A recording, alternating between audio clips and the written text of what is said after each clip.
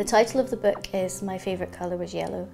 It comes from a quote from one of the girls that I photographed. When she was asked by her friend what her favourite colour was, she said it was pink, even though it wasn't.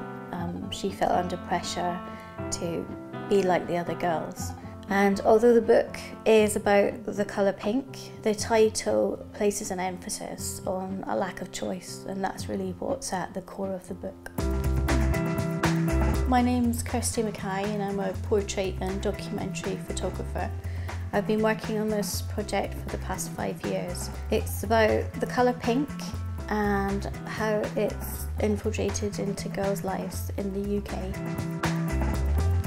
When my daughter was born, we didn't really buy very many pink things, but we became inundated with pink stuff. There was hand-me-downs and gifts from other people. And it was when I had enough pink clothes that I could do a whole pink wash. That's what made me think, well, there's something really powerful happening here, and I wanted to trace where it had come from.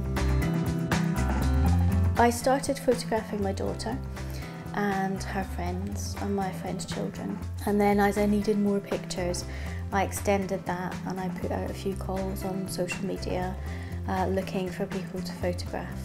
You know, obviously pink sells and it makes a lot of money, so it was important to do some pictures on the high street. And those pictures, I just stopped people and asked for their permission. All of the families in this book have been incredibly open, and lots of them were strangers and have even welcomed me into their house and let me photograph their children. The thing that worries me is that there are choices being made for children way before they're born.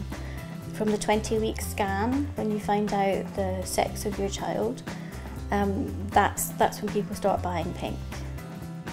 It's really something that I want to share with other people.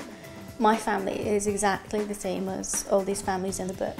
You know, we're all navigating our way through this sea of pink. And for me, it's just very out of date. People can support this project by making a donation. They can pre-order the book. Even if they just share their Kickstarter link, it will be helping me reach an audience. I need to make sure the project reaches as many people as possible so that I can hit my target.